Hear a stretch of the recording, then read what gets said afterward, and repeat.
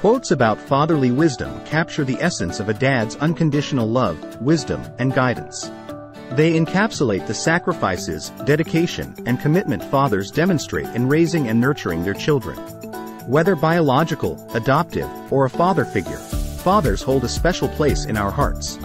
In recognition of the profound impact fathers have on their children, here are some powerful quotes that celebrate the essence of fatherhood and pay tribute to the remarkable men who have embraced the role of being a father. Lord Chesterfield was an 18th-century British statesman and was known for his sharpness in rhetoric, wit, and wisdom. To honor all dads, here are some meaningful quotes which Lord Chesterfield wrote to his son Philip. The power of applying attention, steady and undissipated, to a single object, is the sure mark of a superior genius. Look in the face of the person to whom you are speaking if you wish to know his real sentiments, for he can command his words more easily than his countenance. People will, in a great degree, and not without reason, form their opinion of you, upon that which they have of your friends. And there is a Spanish proverb, which says very justly, "Tell me who you live with, and I will tell you what you are." Frivolous curiosity about trifles, and laborious attention to little objects, which neither require nor deserve a moment's thought, lower a man, who from thence is thought, and not unjustly, incapable of greater matters. Those whom you can make like themselves better, will, I promise you, like you very well. Let blockheads read what blockheads wrote. Choose the company of your superiors whenever you can have it. That is the right and true pride. Next to doing things that deserve to be written, nothing gets a man credit, or gives him more pleasure than to write things that deserve to be read. When a man seeks your advice, he generally wants your praise. Awkwardness is a more real disadvantage than it is generally thought to be. It often occasions ridicule, it always lessens dignity. Prepare yourself for the world, as the athletes used to do for their exercise. Oil your mind and your manners, to give them the necessary suppleness and flexibility. Strength alone will not do. A man's fortune is frequently decided by his first address. If pleasing, others at once conclude he has merit, but if ungraceful, they decide against him. Compliments of congratulation are always kindly taken, and cost nothing but pen, ink, and paper.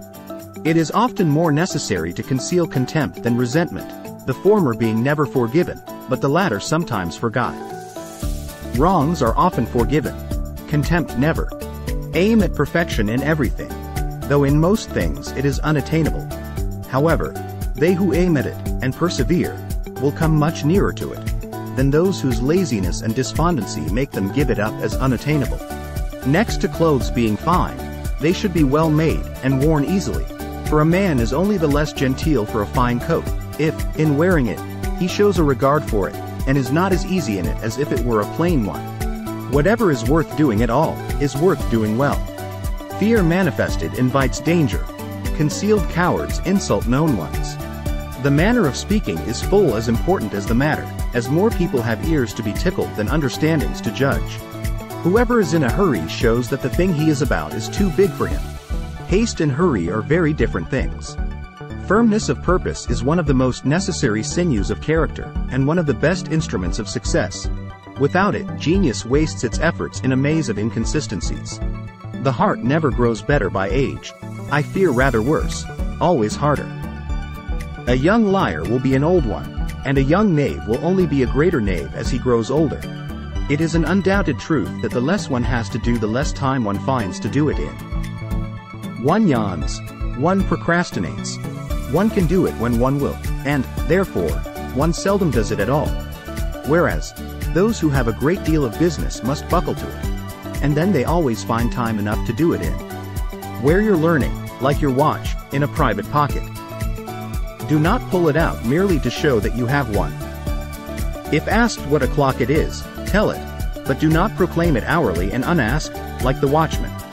Knowledge is a comfortable and necessary retreat and shelter for us in advanced age, and if we do not plant it while young, it will give us no shade when we grow old. I find, by experience, that the mind and the body are more than married, for they are most intimately united, and when the one suffers, the other sympathizes. A man of the best parts and greatest learning, if he does not know the world by his own experience and observation, will be very absurd, and consequently very unwelcome in company.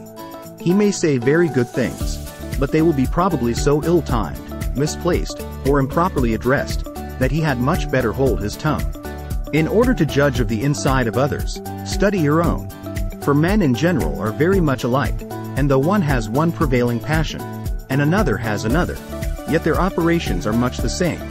And whatever engages or disgusts, pleases, or offends you in others will engage, disgust, please or offend others in you. A man's own good breeding is the best security against other people's ill manners.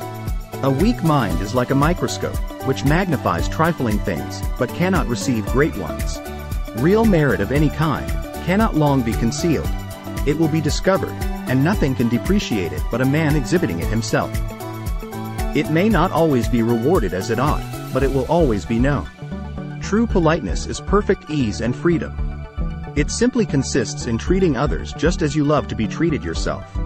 If a fool knows a secret, he tells it because he is a fool. If a knave knows one, he tells it whenever it is his interest to tell it. But women and young men are very apt to tell what secrets they know, from the vanity of having been trusted. Trust none of these whenever you can help it.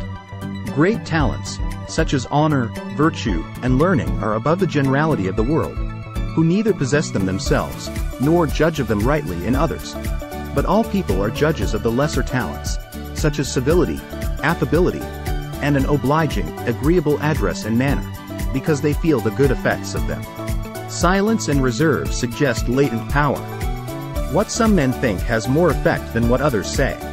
Many new years you may see, but happy ones you cannot see without deserving them. These virtue, honor, and knowledge alone can merit, alone can produce. Fathers hold a significant and irreplaceable role in our lives, shaping us in countless ways. From providing support and guidance to offering love and protection, fathers play an instrumental part in our development. They are the foundation upon which we build our lives, offering strength, wisdom, and unconditional love. Thank you, Dad. For parenting tips and real-life parent-to-parent help, visit us at Stuff for Tots. Made for moms and dads, by moms and dads.